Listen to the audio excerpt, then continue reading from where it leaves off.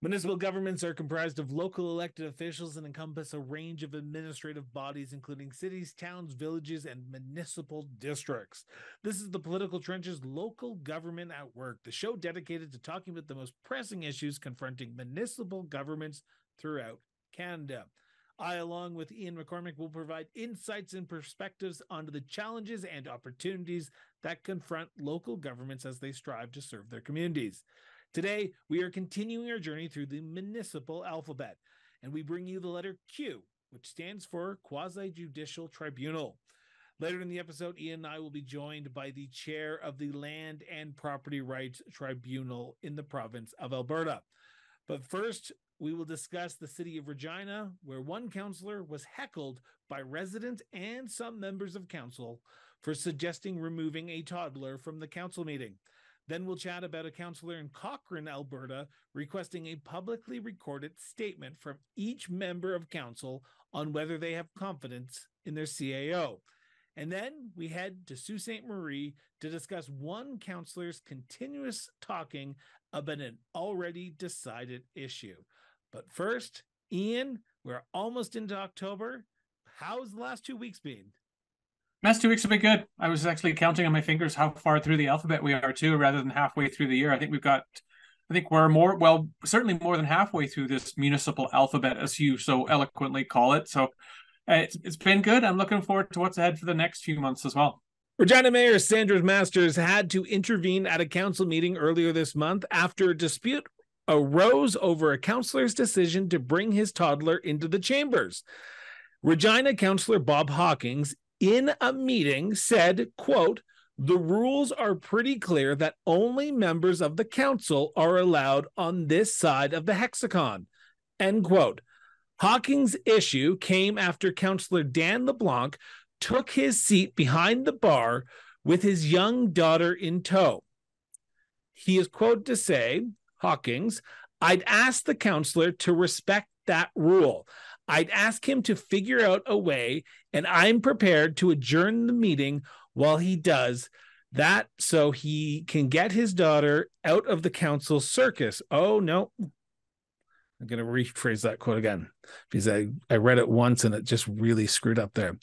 Quote, "I'd ask the councillor to respect that rule. I'd ask him to figure out a way, and I'm prepared to adjourn the meeting while he does that so that his daughter isn't part of this council circus. The council meeting was already marred by frequent interruptions as members of the gallery expressed frustrations with the debate on the motion to declare a houselessness crisis in the city of Regina." Ian, the life of a council member can be daunting for anyone, particularly those members of the council who are new parents. How do councillors and council who are new parents balance the needs of their children with their elected roles and responsibilities? So first of all, I'm not quite sure from the way the article was phrased, whether the issue that the councillor had was whether with the presence of someone who was unelected or unappointed being on the other side of the council bench, or whether he was suggesting the conversation that was happening, the council circus, as you responded to it, is something that small person ought not to be part of for whatever reason. I'm just going to take it in the first perspective, however, about this person is not elected at the age of 2 or 3 or 4 or whatever they were. It's a really odd one to me, and a large part of me thinks it's a whole bunch of a tempest in a teapot.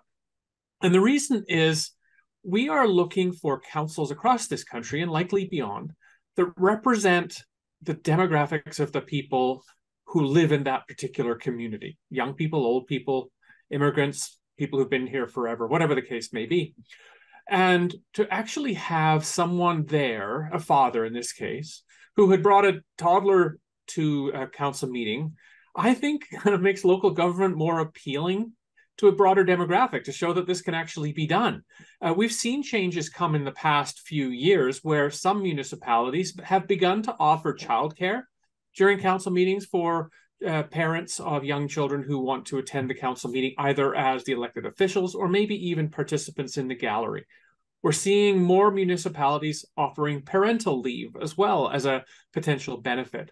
And as we become more of a whole representation on councils, we're going to be looking towards more new parents who may be willing to stand on these councils, and not the retired and semi-retired folks who are financially secure and don't have anything else that they actually have to do in terms of commitments that they've got within their lives that they can't put aside for the time of the council meeting. So this is peculiar. Now, this isn't the first time just this year where we've seen an incident like this occur. Earlier this year, a councillor from Whitehorse had their son Theo, who was born in July of 2022 and has occasionally joined that councillor for meetings and community events ever since he was born. The councillor said that she thought that this was being well received, having a child at the council meetings and at events, until she received a phone call from the mayor of the city of Whitehorse. According to the councillor, the mayor said some people had reported having a hard time hearing or staying focused during meetings with the son in the room, and had also expressed concerns that the councillor was missing out on important information if she had to, for example, and I'm quoting what the alleged conversation was, step aside for diaper changes. So, Ian, we are seeing, and I just recently wrote a thing about this, we're seeing exodus of people leaving municipal realms for different reasons. If we start putting up barriers to stop new parents from joining the municipal realm, as you just talked about, is this going to hinder the diversity of our councillors and who sits around council meetings? Of course it is. Of course it is.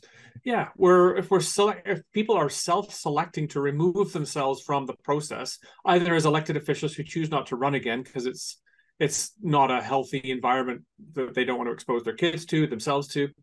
We're also having people self-select not to run for office because they don't want to be part of this either. We don't really know what that is, what the number of people there are, but I suspect it's quite significant. And another interesting piece to this is the fundamental reason why local government exists.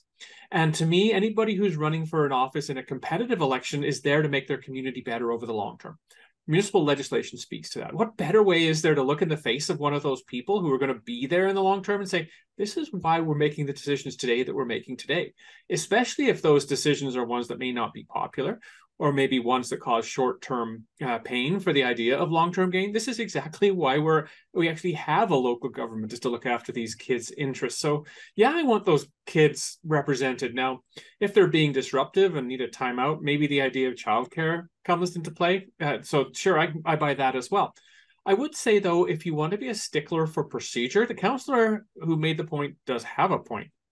Now, also in the article was a reference that there can be permission given for other people to be behind the line, if you like, on the part of the mayor. And the mayor was open to challenge on that.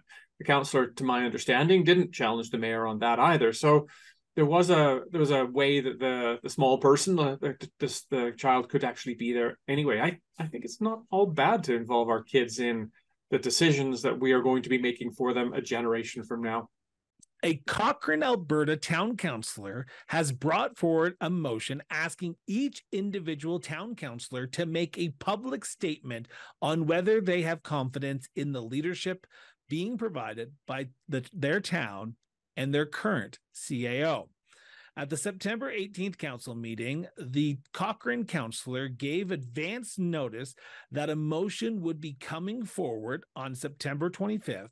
And she said the vote is not personal in nature, but wants it to be recorded publicly for the sake of transparency. Now, Ian, this is a very delicate question I'm going to ask you here.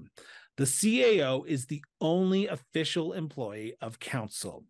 When a motion like this comes forward to have a public vote on confidence, the council of the entire council having in the CAO, either way the vote goes, does it not seal the end of the CAO's time in the community if it has gotten to this point where a councillor has brought forward a public motion of confidence? I don't know, not necessarily. I don't think really, because it's an individual councillor. In this case, she has raised this as a topic she would like to bring her colleagues on side with. It could be any number of things, right? She has the absolute right to raise the topic as a topic of local governments, but she also has the responsibility to accept council's decision once they deal with it on September the 25th. So this is actually a really good way of testing the waters. So if, for example, she puts forward this notice of motion and asks for it to be put on the agenda, and she's the only person who raises her hand to say, yes, we should put this on the agenda, that says something. If, however, more than half of council says, yes, we should put this on the agenda, well, maybe that's just a little bit different, and that does start to move that needle just a little bit. Although putting something on a council agenda for this debate doesn't necessarily mean that I for one, agree with it. It just means we're going to talk about it. Now, to me, she said as part of this article too, that a lot of the guidance that she had taken was from social media or from people who had attended her own coffee shop type coffee date, what I would call the coffee shop senate. So people who tend to agree with themselves. And I think that needs to be taken with a note of caution for the councillor and for council as a whole as well. People have self-selected either to participate on social media or to attend this coffee event. It may not be representative of the will or the opinion or the feeling of the broader community as well. And that's kind of why the whole council needs to get involved in this. So this gets to taking some of that advice from or guidance from those particular sources is not something that I would particularly rely on. But certainly she can raise it, but she has to accept what council says as part of it, which, as you were saying just off screen here, between when we're recording today on the 25th of September and this coming forward on a motion on the 25th of September, this episode of Political Trenches will actually air after this. So I guess we'll find out if we were really brilliant or if we read the tea leaves wrong. Traditionally, these type of votes happen behind closed doors because is this not traditionally an HR matter where it would be one of the three reasons why you would have an in-camera session? Yeah. You're referring to land, labor, legal, which is kind of a broad generalization, but generally correct. You said the decision or vote would happen behind closed doors. It wouldn't happen behind closed doors. No, the vote itself has to be a public traditionally vote. A CAO's review happens behind closed doors. They never do it out in public. And this is traditional. This seems like a review of a CAO, does it not? That does to me. It certainly seems like a referendum, a yes/no referendum, rather than a nuance on we have things you need to improve upon. So, for example, frequently in a CAO contract in Alberta, where this municipality is, it's mandatory for CAOs to have an evaluation by council every year. So it's part of the legislation. So how well the CAO is performing and how well they are delivering on the goals that are in their contract is a legitimate exercise every year. So that part's legitimate. But as you have referenced, that conversation should be happening in confidence and should not be aired in the open session of council until it comes to a decision about, do we extend the CAO's contract or not? That's an open question or an open session question. But the conversation about whether we have this is like a vote of confidence or a vote of no confidence in your only official, as you have referenced. Now, talking about standing by a decision made by council, a Sault Ste. Marie councillor found himself reprimanded by fellow city council members earlier this month after he persisted in griping about an already decided issue. Council was about to vote on retaining a consultant to provide engineering services for the Queen Street reconstruction in Sault Ste. Marie. Council had already decided at their last meeting in August to commence the $6 million project next year. But the councillor who voted against moving forward continued complaining about the issue. The first-term councillor said, "I want to once again echo that I've been saying about this project from the beginning. This Queen Street improvement project is a swing and a miss." Now, the majority of councillors at the meeting spoke out against the councillor's words. Ian, I've spoken to municipal councillors and leaders from across this country, and they tell me that their role is to sell the council's vision to the public, whether they voted for a certain issue or not, and rehashing these type of issues in the public could potentially inflict challenges on council morale and possible challenges on the community. Could it not? Oh, absolutely, it could, yeah. This is over and over and over again. If the same topic keeps coming up and again and again and again, it's council spinning, well, one member of council spinning their wheels and causing the entire business of council and therefore the municipality to slow down as well.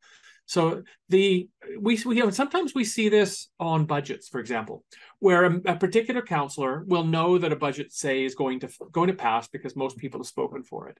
But then they vote against it, just knowing that they're okay with it, but so that they can say they were standing up for taxpayer rights or fiduciary responsibility or being the fiscal hawk and just playing a little bit of politics with it. I don't know if this is politics or not, but if the councillor really wants to test this, much like the issue that we just spoke about in Cochrane, the councillor or one of the other members could put forward a notice of motion or a motion to reconsider the topic and test it. See if the other members of council vote in favor of a motion to reconsider. Now, the motion to reconsider has some nuance to it, and this person might not be able to do that, but another member of council might be able to do it on their behalf if they can convince that member of council to do it. So let it be done. At that point, councils need to focus forwards. You mentioned the vision for the community. That's what they ought to be focused on, about the change that they're bringing about for the next generation of people who live in the Soo in this particular example. So this kind of rehashing or rechurning of the business of the municipality takes time away from discussing other topics which are new and would be advancing that vision or advancing the agenda that council has expressed for themselves. Now, I'm going to play a little bit of devil's advocate with you here for a second, Ian, because I feel like I need to, because the motion that he was talking about is a separate issue in itself about the original reconstruction of the road, Queen Street in Sault Ste. Marie. This is about the contractor who is going to be given the duty of actually fulfilling it. When you're in a council meeting, no matter how a past vote went, you can still bring up your issues with a project, can you not? To talk about the reasons why you don't think this should be going forward and possibly even pause a project, because unless the city has their own engineering firm, the project won't go forward until you hire a contractor who's actually willing to do the work. I suppose you could. Something to this too is that the actual letting of a contract is usually not within the realm of council anyway. In a case like this, it would most likely be the engineering department or the city manager who would be actually affixing a signature to the contract. The details of the contract or the project that needs to be complete or the overall master plan for downtown redevelopment would be something that's in the purview of council rather than the individual contractor who is actually selected to do the work, because that then starts to put operational things in front of council who should be focusing on governance topics. I say that without knowing the specifics of the bylaw that this councillor may be working under. So we'll be right back after a quick break with our interview with Sarah McRory.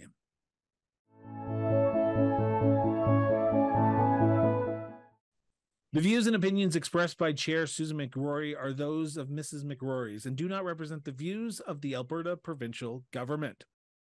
Welcome to Cues for Quasi-Judicial Boards on the Political Trenches, Local Government at Work. Today, we are honored to be sitting down with Susan McRory. Susan spent 20 years as Alberta's Chief Environmental Prosecutor. During that time, she helped develop and grow the province's system of creative sentences for environmental offenders. Prior to her work in the environment, she was a first full-time female Crown prosecutor north of Edmonton and the first woman appointed as Chief Crown Prosecutor west of Ontario. Leaving Alberta Justice in 2013, she served as a member of the Environmental Appeals Board of Alberta, a public member with the Association of Professional Engineers and Geoscientists of Alberta. And in 2018, Susan became the board chair of the Land and Property Rights Tribunal, which has just been recently renamed in the province of Alberta. So with that, Susan, welcome to the Political Trenches. Thank you so much. So before we get underway, I know you just have a brief little statement you want to make so that way our listeners and viewers know where you stand before our interview gets underway. Yeah. Just want to make it really clear that I'm not going to be talking about specific cases, and I'm not going to be talking about the direction that the tribunal may or may not take, because that's not fair. But I can talk about process, and I hope I can provide some information that'll be of assistance to your listeners. Thank you so much. So I want to start with sort of a bit of an educational question, if you will, because I'm coming into this a little bit green. Ian may know a little bit more about this issue than I do, but can you briefly explain to myself and to our listeners what exactly is a quasi-judicial tribunal or board in the province of Alberta? Okay. Hint, quasi-judicial. It means sort of like a court. We're actually almost, I like to call it almost a halfway house. When there are decisions that need to be made, you can go to the court or you can go to your political masters and ask that that decision be made. But there's thousands, millions of disputes that are out there. And many of them are not appropriate for the courts because the courts are expensive and sometimes inaccessible. And there are thousands and millions of disputes that politicians don't have the time and don't want to make the decision on because the decision is something that's not going to make anybody happy. So we are one of the tribunals, but this idea that there are quasi-judicial tribunals out there is 150 years old. This isn't a new thing.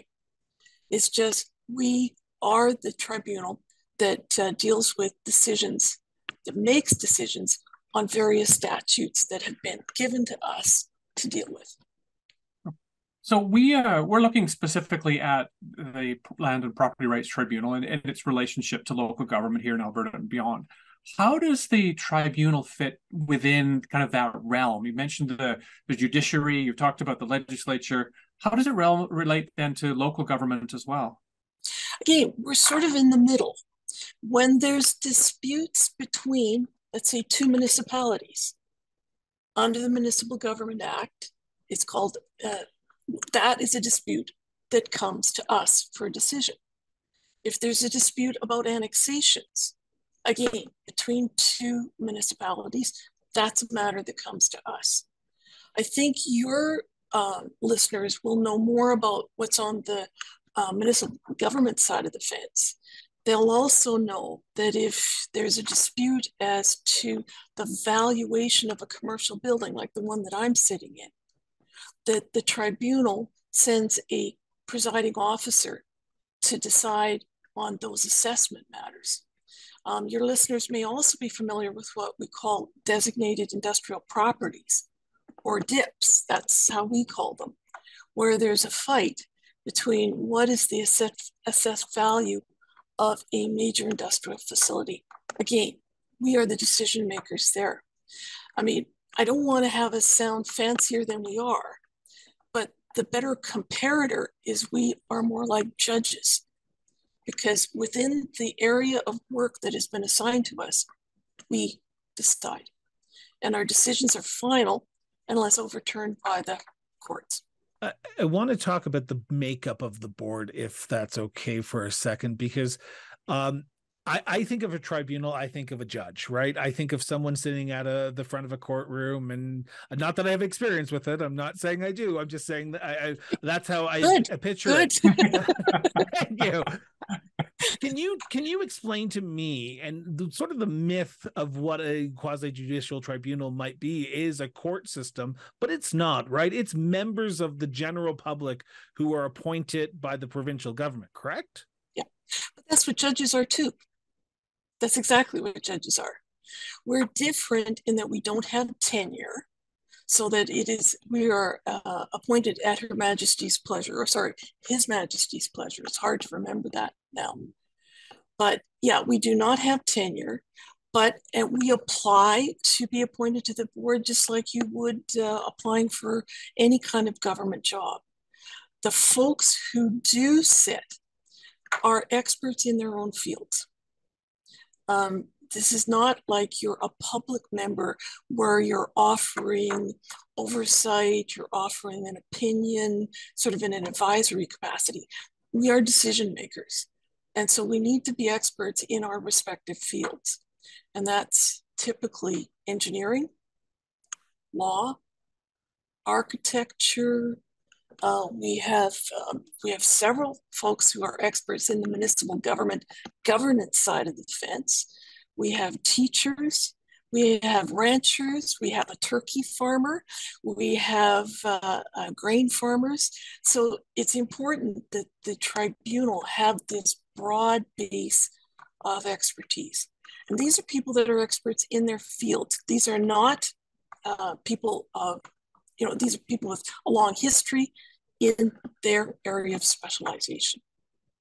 I'm going to follow up on that one, if I might. You mentioned panel a couple of times, which to me indicates there's more than one person on this entity at a time looking at a particular topic or subject. How do you decide how many people would comprise a panel and whether you're the type of expertise you'd be looking to on that panel? You can have a one-person panel. Okay. You can have a three-person panel. And on major hearings, we have a five-person panel. And it's a question of what does the file require? What's needed? If it's a what we call a written hearing, then perhaps only a one-person panel would be sufficient. And that's, of course, the fastest panel of them all because there's only one person. And so high volume cases would typically be referred to a one-person panel. That typically, anytime you're applying for rental compensation, it's probably before a one-person panel. If you are applying for an increase in your annual payment, almost universally a three-person panel. Most of the hearings, whether they're in person or virtual, are before a three-person panel. Right now, we have a five-person panel dealing with a designated industrial property appeal that is, I think, in its 7th or 8th week of hearing. So obviously, when it's a very, very long hearing, I want to be sure that we don't lose anybody because of illness. And of course, just the work is so extraordinary that it is of assistance to have it shared with five folks as opposed to three. I assume it's not a coincidence that they're all odd numbers. Is this a like a majority decision, like a? No, but it has to be an unequal number.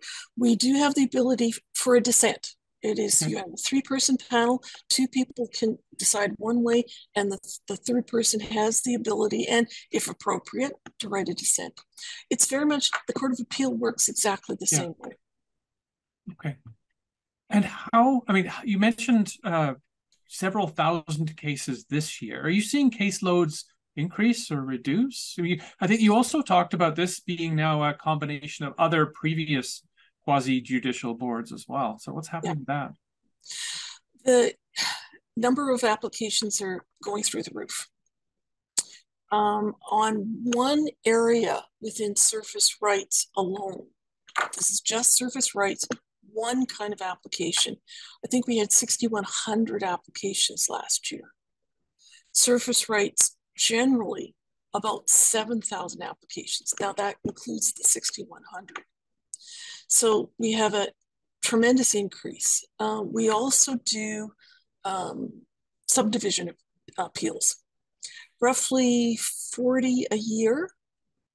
But 2 years ago, we acquired jurisdiction for subdivision and development appeals, doubling the workload in that area. On the assessment side, it's very variable. It's really, we're so much tied to what the economy is doing. And on the commercial assessment side, the numbers have gone down. We used to have about 1,000 hearings a year. I think this year we're at 700, something like that. But on the designated industrial property side, I think we went 4 years without any hearings. And now we're in the biggest hearing I think the tribunal has ever had.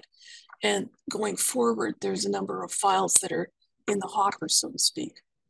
So it changes, and you have to be aware of those changes and respond to it in the recruitment. I'm going to ask the very stupid question right now, and I apologize for this, but when does the tribunal get involved? So what is the process from someone having an issue to when you get involved. And I apologize if I ask it that way, because you talk about the SDAB. I'm like, hey, I sat on SDAB for like 2 years and I had no appeals, so I didn't really do anything for it. But how does an issue get to your desk? And what is the process where you have to say, okay, this is Land and Property Rights Tribunal Board material, or this is for another quasi-judicial board material? Because I think there might be a misconception, because I'm not gonna lie, I thought it was just like another justice system where people just get sued and they go in front of you. But it sounds like that's not the case. And I'm sorry you asked me to stay steady. I could go and get my legislation and wave it in front of you. That's the point. It's in the legislation. That's how things get to us. And it depends what piece of legislation you're talking about. You said you're more familiar with the subdivision. That's under the Municipal Government Act. Mostly when we're under the Municipal Government Act, we're dealing with appeals. Somebody else has made a decision at a lower level, and one of the parties isn't happy with it. And they come to us as the appeal authority saying somebody lower down made a mistake, yes or no. So if you had a subdivision, Chris, if you had been sat on a panel and had made a decision as a local subdivision, and one of the parties objected to it, the matter, if it had a provincial impact, would come to us. We don't do them all. We couldn't do them all. That would be impossible. But where the impact has an effect beyond the local community, it comes to us. Surface rights is different. Surface rights is a trial. It's a trial in the first instance, and where the parties they apply, whether it's to get compensation, whether to increase the compensation, whether to claim for damages. They apply and they come to us. And you make a really good point. We have to decide, is this something that is within our jurisdiction to do, yes or no? That is the first and primary directive question that we have to consider each and every time, because we're not in charge of the universe. We're only in charge of our part of it. Now, you are based in Edmonton, if I'm not mistaken. Your offices are in Edmonton. The provincial capital is Edmonton, but issues just don't happen in Edmonton, and they happen in Medicine Hat, Brooks, High Level, Fort McMurray. I know traditionally, since past the pandemic, we have moved into a more virtual world where we can have these conversations and these tribunals virtually. But do you have members of the Land and Property Rights Tribunal across this province, or are they traditionally more in Edmonton? And when an issue arises, say in Brooks, does the tribunal have to go to Brooks and do hearings there, or do they traditionally do them more virtually now? Well, a bunch of questions there. And you're going to say it depends, right? Yeah. Well, I think we have more members in Calgary than we do in Edmonton. Okay. Because again, we do hearings in Edmonton, we do them in Calgary, we've done them all over the province. It's a question, again, what does the file require? With the virtual world, we have found that the virtual hearing actually accommodates more people, makes us more accessible. The farmer isn't disadvantaged by the fact that he has to take 3 days away from his farming operation to make an appearance before him. That farmer now can do his morning milking and come into the hearing. On the other hand, there are litigants, participants for whom the virtual is a wall that cannot be scaled. The technology is too difficult. Maybe there's hearing problems. Maybe there's conductivity problems. So what we've come up with, and again, this is enshrined in the rules that we follow. The default position is typically going to be a virtual hearing. And the reason for that is not because anything else other than the volume is so extreme. That's the way we can handle it. We could not handle the volume if we were forced to go back to all in person. On the other hand, if the fairness of the hearing is impacted by the fact that it is virtual, then you listen to both sides and a decision is made. And again, we have certainly done in-person hearings, even in the midst of the pandemic. It was very difficult to arrange for a venue that was big enough that we could have everybody separated by what we had to do and follow all of the rules. But it was important to the fairness of that hearing. And so that's what was done. Susan, I want to take a moment and thank you from both Ian and myself for sitting down for the last half hour and chatting about the Quasi-Judicial Tribunal system, the Land and Property Rights Tribunal, and yourself. So thank you so much from the bottom of my heart and from Ian. Thank you so much. Thank you for the opportunity. Our full interview with Susan will be airing 1 week from today, next Wednesday, so tune in for that. We'll be right back after this quick message.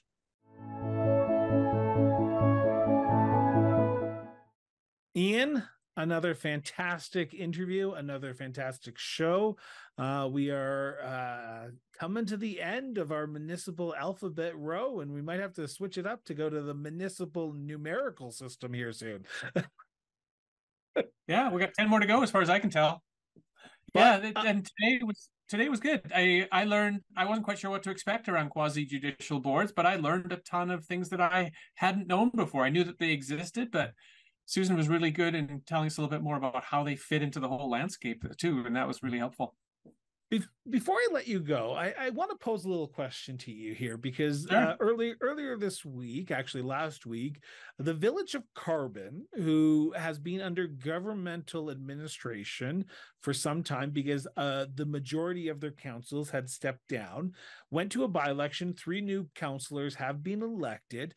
I just want to know, for a little bit of an educational experience for myself, what's the transition period from when the government role, the provincial government's role ends and the new council takes over? Is it the moment a council member is sworn in, then the provincial government just picks up, or the administrative body just picks up and leaves?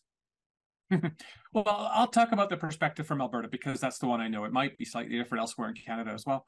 So once, unlike the federal or provincial governments, where there's a transition period between being elected and taking office, in Alberta anyway, once a local government election has occurred, that person is now sitting as mayor or councillor.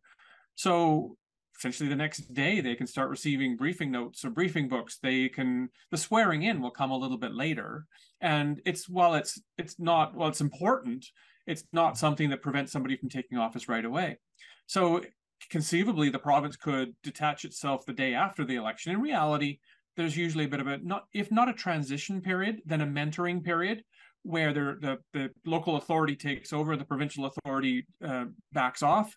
But there's that changeover that happens a little bit too, a week or 2 weeks, where, depending on contracts of the official administrator, where that person will begin to back off.